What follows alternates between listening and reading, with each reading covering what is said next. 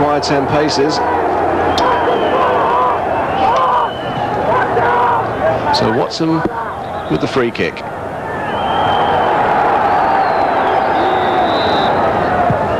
Pushing this one in. And the goal from Dave Ratcliffe.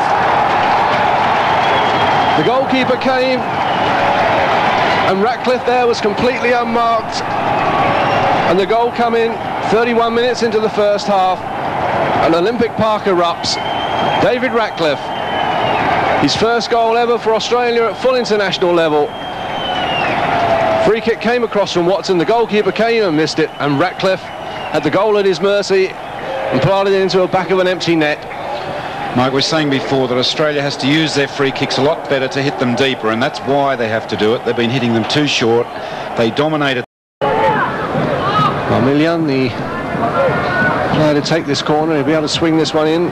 You'll see the force of the wind. And that corner flag hooks off the line, and in fact a goal is given.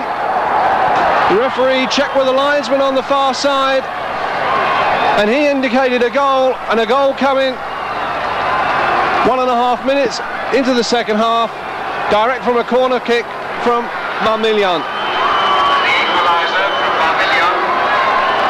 So the start in the second half that those Israeli fans wanted, with the goal indicated by the linesman on the far side,